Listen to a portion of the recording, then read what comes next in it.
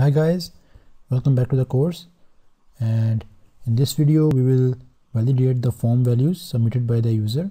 So the name should be at least 3 characters, the email should be unique, the password and confirm password should be same, and the password and confirm password should at least be 5 characters long.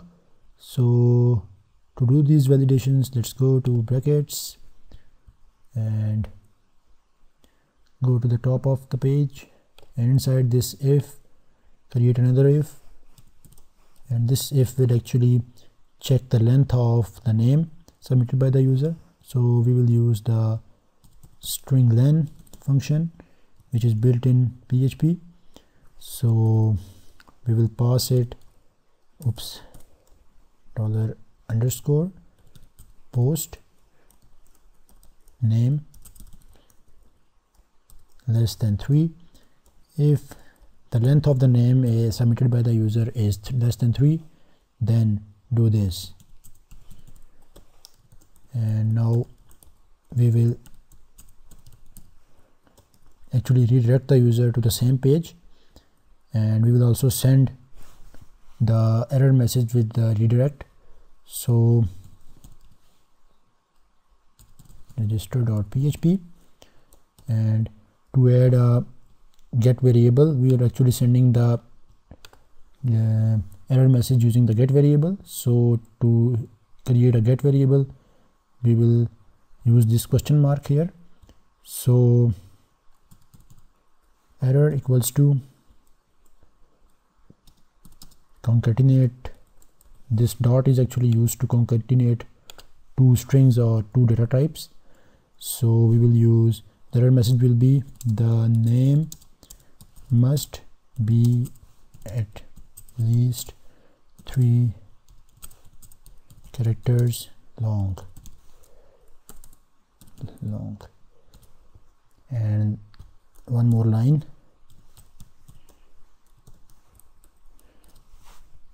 So here let's do one more thing. Let's URL encode this. URL encode actually makes a string safe for use in the URL, so that it cannot cause any sort of URL problems. So let's go ahead and view that in the browser. So refresh the page and enter a name which is less than 3 characters. So it should display an error message. Enter an email 123 123. Why we are not seeing the error message? You can see that the error message has been appended to the URL, but we are not able to see the error message. Why it's not happening? Oh, we actually did not add the div to display the error message. So where is it?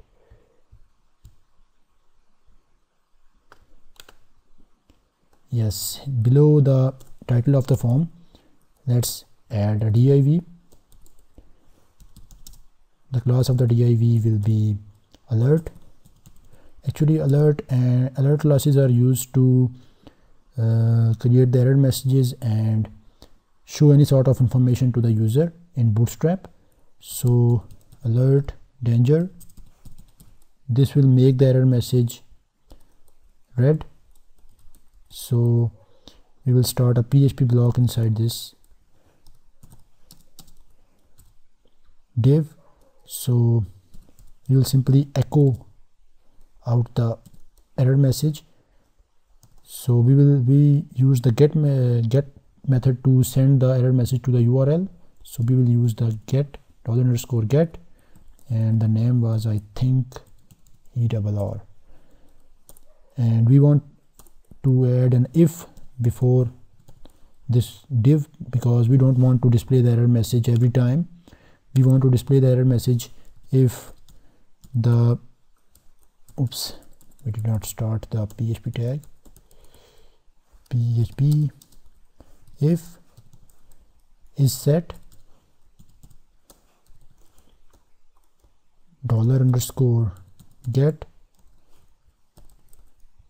error, we are simply saying that if the error message, the URL contains the error message, then show this div with the error message, otherwise don't do this. So let's close the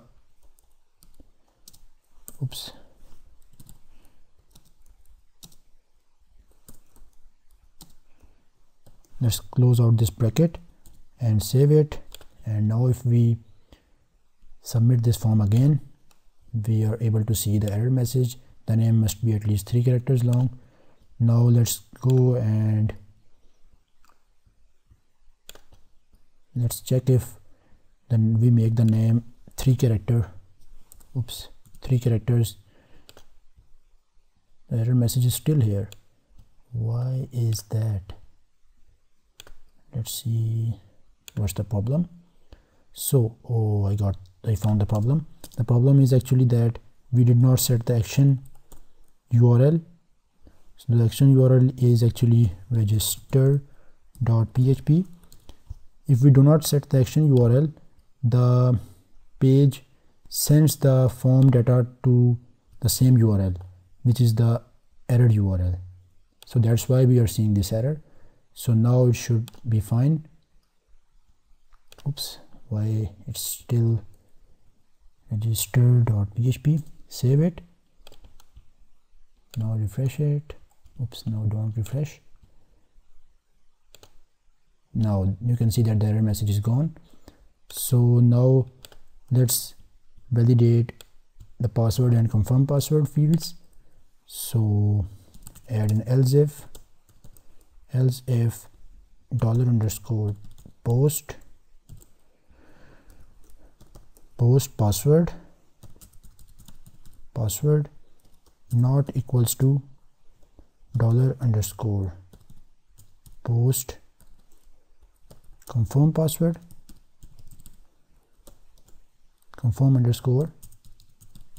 password, then do this. We'll actually do the pretty much the same thing. We just need to change the error message. So change the error message. The error message is this time the password and confirm password do not match. So let's go ahead and change the password so that it does not match this password. So now if we submit, you can see that we are able to see the error message, the password and confirm password do not match.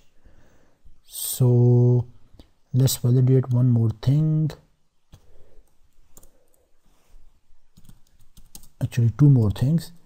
The first one is the password. We want to make sure that the length of the password is at least 5 characters. So if password is less, we actually have to enclose this inside the strlen function.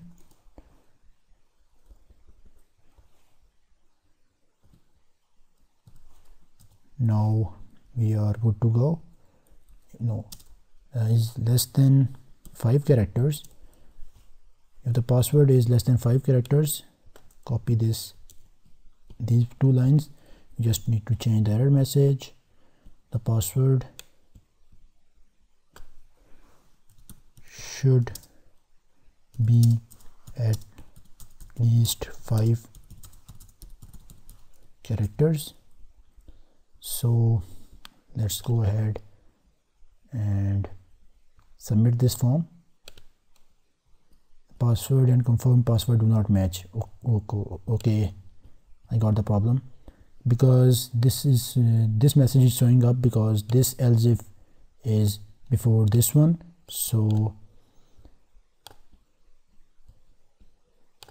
if we fix this error and now if we submit, the password should be at least 5 characters.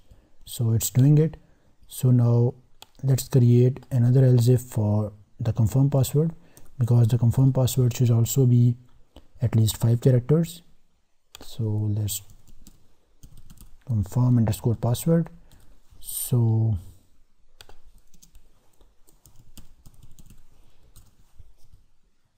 let's go ahead.